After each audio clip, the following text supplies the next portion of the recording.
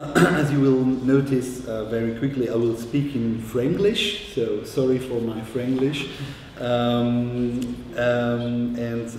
I would like to say also that Alain was very sorry not to be here, but now his wife is in a critical moment after pregnancy, and it's hard to choose between a conference and a child.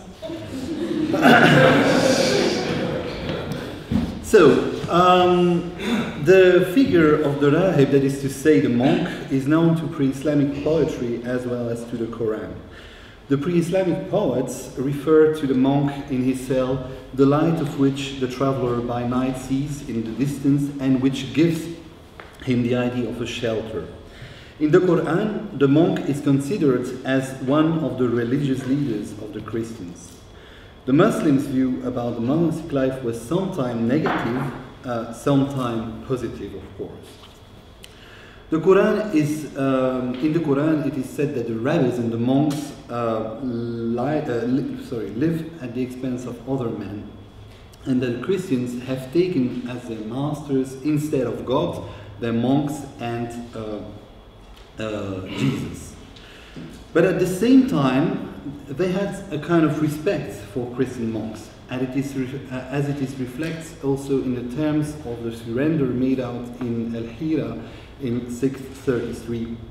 So Al-Hira was an important Christian Arab settlement on the Middle Euphrates. And according to this agreement, monks who did not work for a living and who had wholly abandoned worldly life were not required to pay the jizya, but they were still considered to belong to the protected people. It is clear that Muslims had a kind of intellectual curiosity for monasteries.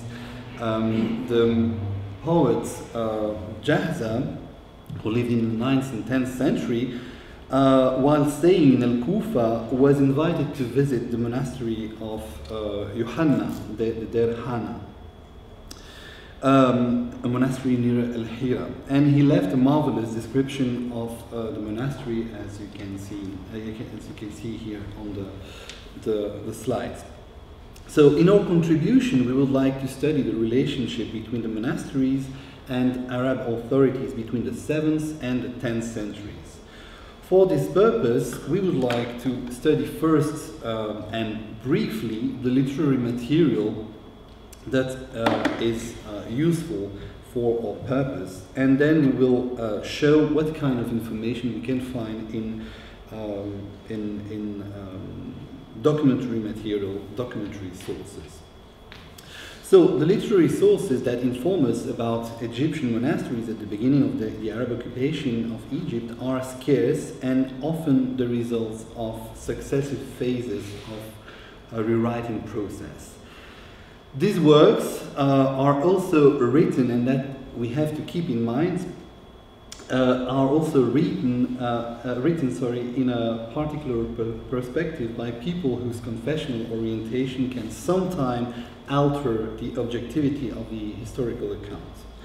Two major works will be used here for our presentation. The first one is El-Shabushti's book, known as the Kitab al-Diyarat, so the book of the monasteries, that describes many existing monasteries in the 9th and 10th centuries. This work belongs to a genre of Muslim social writing called the Diyarat literature, developed and continued in the 9th and 10th centuries, and which describes non-Muslim and their institutions, in particular the Christian monasteries. It is an especially interesting type of material for the attention given to non-Muslims and their cultural and social influence.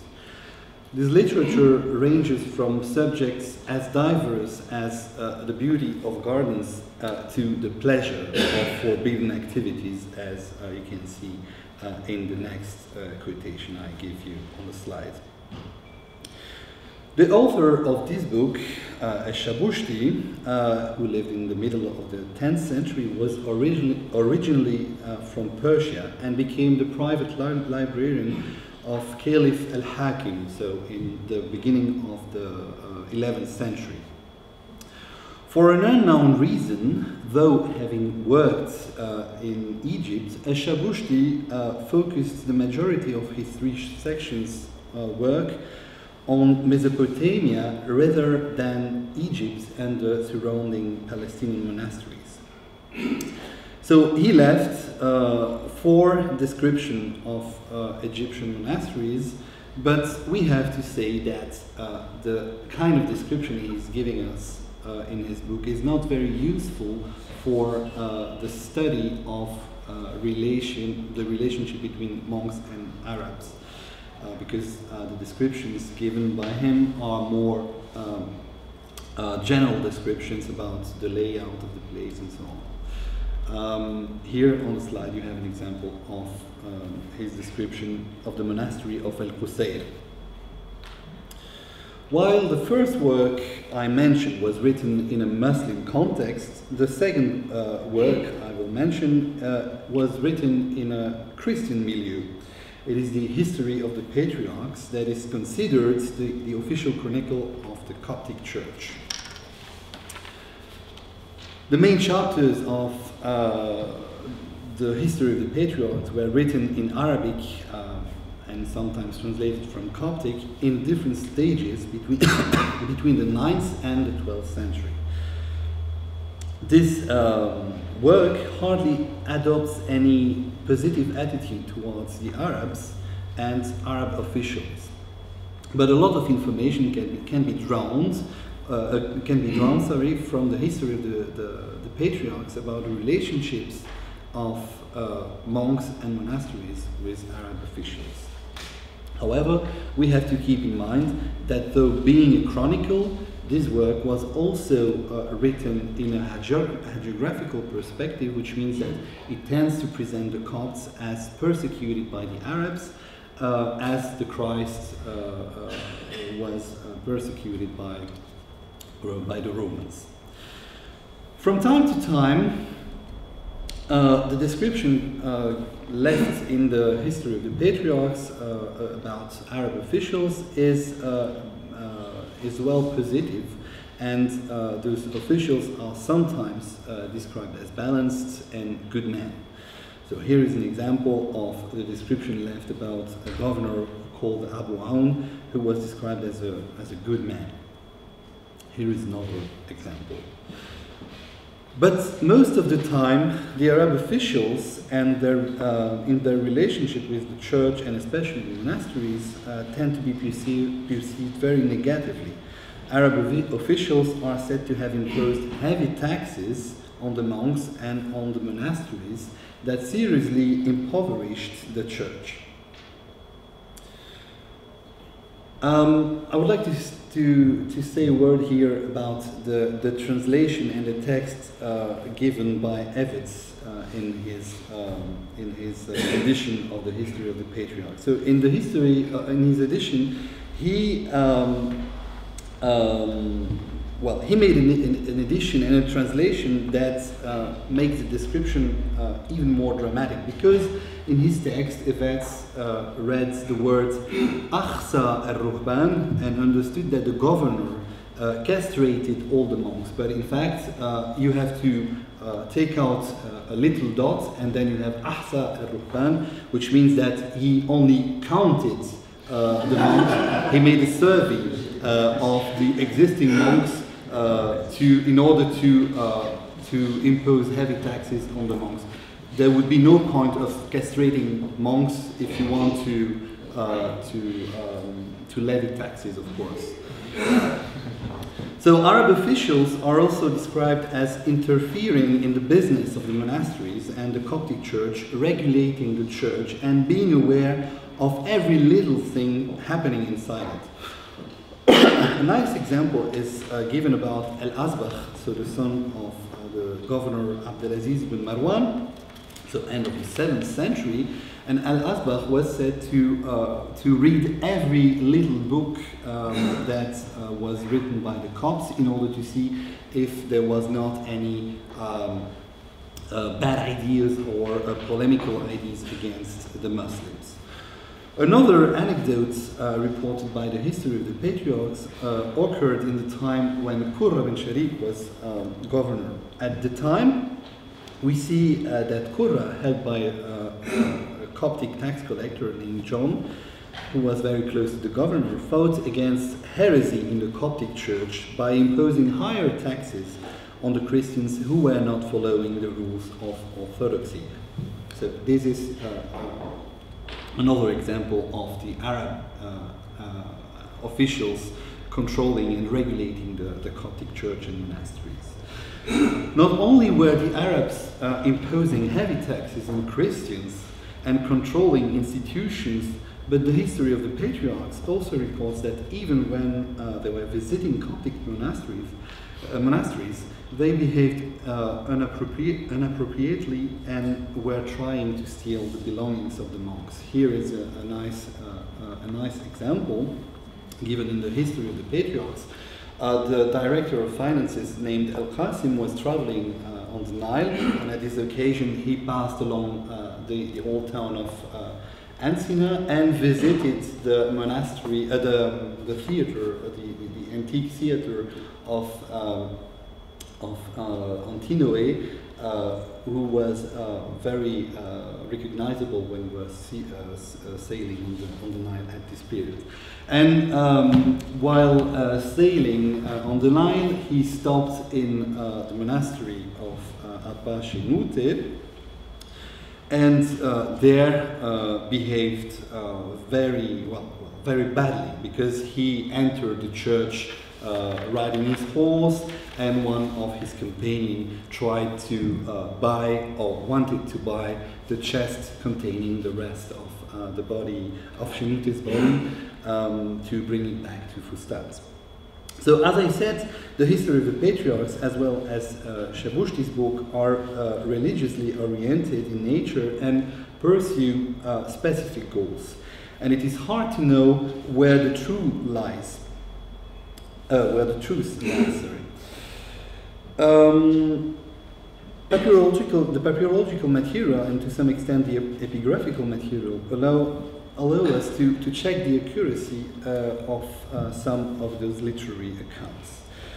But before going further, let's talk about the corpus we will be using. So we will focus on an epigraphical and papyrological material dated mainly from the 7th and the 8th century, and we will benefit from time to time from later centuries material. The material we will be using is mainly written in Coptic, but some is written in Greek and Arabic. I must say that it comes, of course, mainly from a monastic milieu, and especially from Middle and Southern Egypt. As a caveat, I should say that the Arabs are rarely mentioned in monastic material, so it's very hard to study the relationship between those two groups only relying on documentary sources. So the relation between Arab officials and monasteries is well attested by the papyrological material in the field of taxation. Monasteries, and more generally the Coptic Church, were preferred intermediary between taxpayers and the treasurer. It appears clearly from a letter sent by Qurra to Basilios that it was usual for the ecclesiastical authorities to collect taxes from their fellow Christians, and then to send them the money to the treasury. In the monastery of Bawit, and we can wonder whether this was not the case in all the Egyptian monasteries, some people called the brethren of the Andrismo, so the brethren of the poll tax, were in charge of the collection of the taxes that need to be paid to the Arab authorities. So what kind of taxes were they paying at that time? So since the Byzantine period, monasteries had to pay, of course, land tax, and this continued in the Arabic periods. The major innovation that the Arabs introduced was to impose the payment of poll tax on the monks. Up to the time of Al-Asbagh, as it seems, they were exempted from it. Sorry. The payment of the poll tax by the monks brought a lot of money, as we can see. Where is it? Okay, there is a bit a problem here. So as we can see from this account, one of the first Arabic accounts, which mentions the poll tax paid by the monks, and for the town of Madinat al-Fayoum, they had to pay for the year 107, so that is to say 725, 726, 100 dinars, no, 156 dinars for this poll tax. Yeah. Besides the ordinary taxes, monks had also to pay extraordinary taxes, mainly requisitions for the army or the fleet, as those appearing on the slides. They were also paying extraordinary taxes for the construction of specific buildings, and this appears in an Antagon font in the monastery of Wadi Sarga and dated from 710, where Kura asks the requisition for workers that should take part in the construction of the caliph's palace. The construction works have been put under the supervision of a man called Yahya ibn Handallah, who is known from literary sources as the one who was in charge of the construction of a great mosque in Fustat. Sometimes, of course, monasteries weren't able to pay all the heavy taxes they had to pay, and in order to do so, they had to borrow money. In P. Balayza 102, it appears that the monastery had to borrow money from the local Arab official in order to pay the taxes. And what is very nice in this text is that the word debt used in Coptic is rendered as dune, which is an adaptation of the Arabic ad-dain, meaning the debt. But Arab authorities did not jest about the payment of taxes, and when a monastery was not paying its taxes in due time, the officials in charge of the collection used the threat against the monks. In P. Mish Copt 15, whose reading of the address was recently revised by Alain Delattre, an Arab official called Ibrahim, son of Abdurrahman, threatens Theodoros, who was probably the head of the monastery of Bawit or someone important in the monastery. He threatens Theodoros to take the money out of his bones.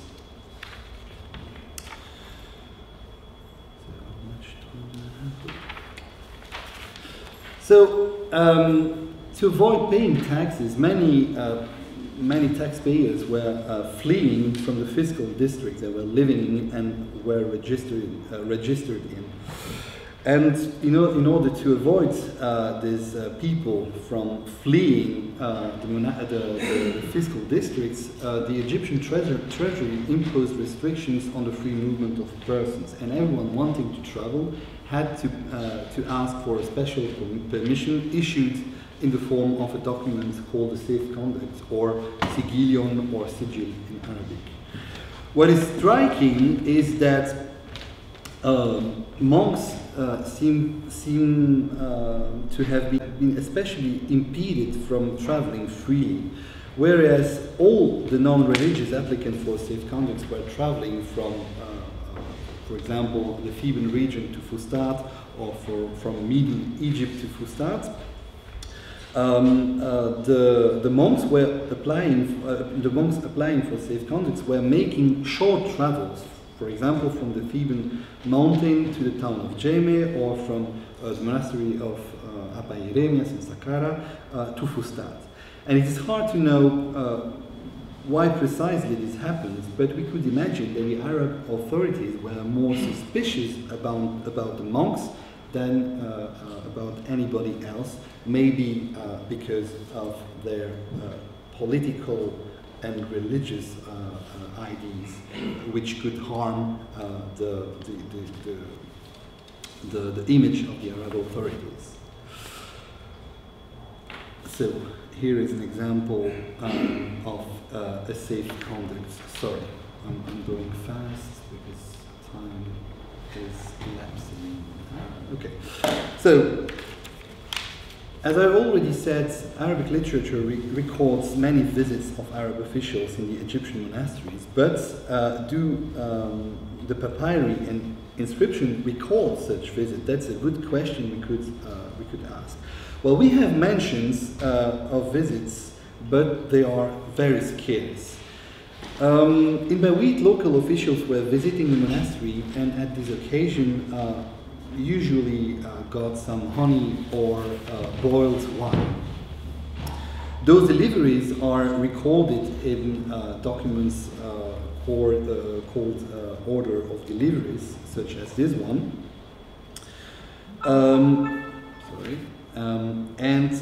We have also mentions in Bawit of Arab officials Arab visiting the monastery in this beautiful graffiti left in a large room which was designed to accommodate the pilgrims and the visitors of the monastery.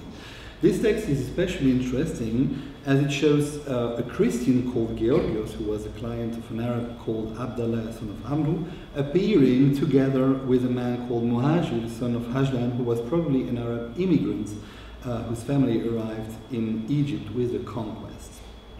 Similar visits of Arab officials are recorded in Saqqara. One of these inscriptions found in the church mentions the visit of a preacher, a khatib, inside the church around the 10th century. So, if most of the visits were probably happening without any problem, we have some traces of problematical visits of Arab officials. In Pier Islands 211, a petition from the reign of Ahmad ibn Tulun, so 10th century, we see some monks from a monastery of the region of Asyut complaining about Arab officials who were welcomed in a monastery, got food, and then started to beat the monks and started to extort money from them. So to sum up, the attitude of the Arabs toward monks and monasteries has always been contrasted, as are the sources related to this subject. The literary text laments sometimes the oppression of the monks, as it is the case in the History of the Patriarchs, and sometimes mentions the Arab benevolence and curiosity towards monastic institutions, as we've seen in the Kitab Ad-Diyarat of Shabushti. The diverging sources, as we have seen, are difficult to reconcile, and their confessional nature does not fully explain their disparity. The Greek and Coptic papyri, coming from the monasteries, with very few exceptions, only mention Arab authorities on questions of taxation. Monks and monasteries were heavily taxed, as we have seen, and could not always pay their debts, which sometimes led to uprisings in monasteries. The restriction on free circulation must in all likelihood be regarded as a consequence of a suspicion regard from the Arab side towards the monks and the monasteries. On the other hand, inscriptions show Muslim visiting monasteries, and the papyrological documentation also show the involvement of Muslims in the social and economic life of the monastic establishments. The Egyptian material thus offers an interesting and nuanced picture of the contrasted and sometimes paradoxical relationship between the Muslims and the monks, between the caliphate and the monastic institution. It would be interesting to compare what we see, what we can observe in Egypt with the situation we can observe in other areas of the Muslim empire. So, thank you very much.